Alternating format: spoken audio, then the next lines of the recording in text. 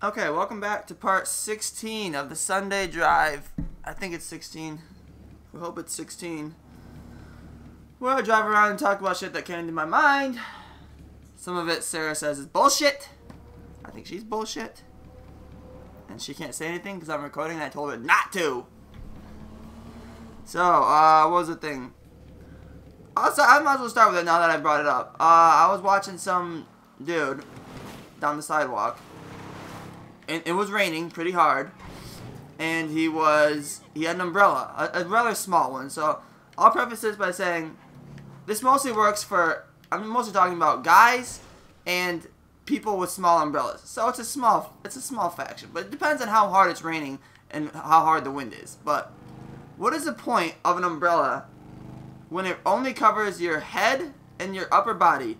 The two parts of your body that you can cover up with a hat and a raincoat, so that when you got to work, or when you got to wherever you went, you could just take your hat and your raincoat off, and then your whole body would be dry. But no, not when it's fucking raining sideways, because now your pants and your shoes are completely fucking soaked. And unless you're bringing around another pair of shoes, another pair of pants, what's the point? Sarah thought it was the completely dumbest fucking idea of all time. I died immediately. Jesus Christ, that's why I don't get on the fucking motorcycles. Sarah thought it was idiotic. Which, I mean, I can kind of understand, but kind of not, really, because if I have an umbrella, and my pants are still getting fucking soaked, what's the point? Because, in my opinion, I'd rather have my upper body and my shirt fucking soaked than my pants soaked. Because I don't want my pants to be soaked. Or shoes, for that matter. I guess you could have waterproof shoes. Who on an everyday basis wears waterproof shoes to work? Nobody. Unless you're like a fucking construction worker or something. So, that's my opinion on umbrellas. It is what it is. If you're going to get an umbrella and you're not going to get a huge one, then you're just wasting your time. How about that? If you get one of those umbrellas that's like the width of your shoulders, it serves no purpose. Because your whole rest of your body is going to get fucking soaked. But if you got makeup on, like Sarah was saying, I guess I can understand that. But there's waterproof makeup. Probably not waterproof from getting blasted by the wind at 20 miles an hour in the rain, but, you know. There was, I think one other dumbass thing that came to my head. Which really isn't dumbass, it's just dumbass why they would fucking design it like this. On my computer, whenever it goes to 20%, it goes in, like, power saving mode, which I could probably turn it off, but I don't. It goes into power saving mode. And it turns the volume down and it turns the brightness down. Well, when it does that, I just turn them back up. So I turn the brightness back up. There's no problem with that. But the volume, directly next to the volume up button, is the goddamn close window button. And I swear about maybe 30 to 40% of the time, I close the whole window. Which might not seem like that big of a problem, but it annoys the fuck out of me. You did it. You hit me. Why wouldn't they just put the close window button over next, like one over? The one next to it. I don't even know what the F5 button is. Oh, I gotta sneeze bad. I don't even know what the F5 button is. So you can just put it there. I would never accidentally hit it. I would never even hit it, because when am I going to hit the close window button? Unless, like, I'm watching porn and Sarah walks in, I need to close the window really quick. Which at that point, I'm probably going to end up hitting the volume up button, which would make it even worse.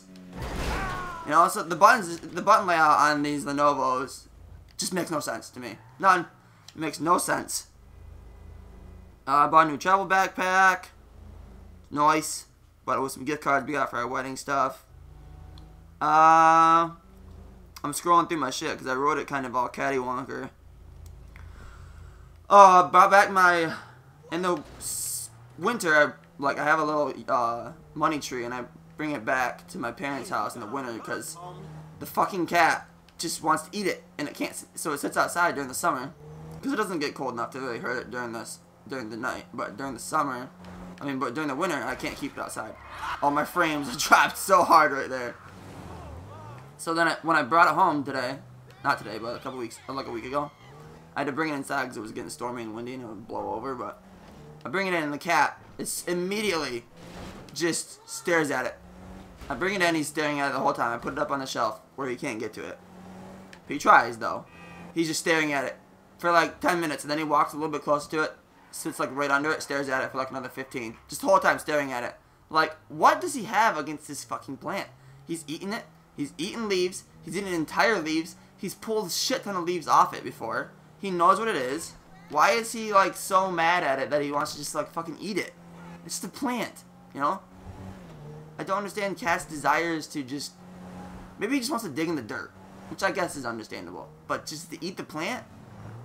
He's just eating random things? Like, how are cats still alive, evolving-wise, evolution-wise, when they're just eating random plants? Honestly. Maybe that's just because they're domesticated. But, you know, he's not getting up on the thing. I've been watching him. He's been also trying to get up on top of a new shelf he got, which will probably end up in the whole fucking thing falling over. What else? Oh, another thing about with Wiley, he was cuddling on me, and then he got scared, you know, because he's a chicken shit. 20-pound cat could probably fight any other cat or any other thing, because that's a huge dog. Gets scared, launches off my fucking ball sack so hard. It was the first time that I've, like, you know the feeling, if you're a guy, of getting hit in the nuts really fucking hard. It hurts like a son of a bitch. And it's the first time I really felt that, like, hard pain since I was playing soccer in high school, like, 8 years ago. Oh, how many years ago was that? When that happened? It was like 8 to 10 years ago when it happened.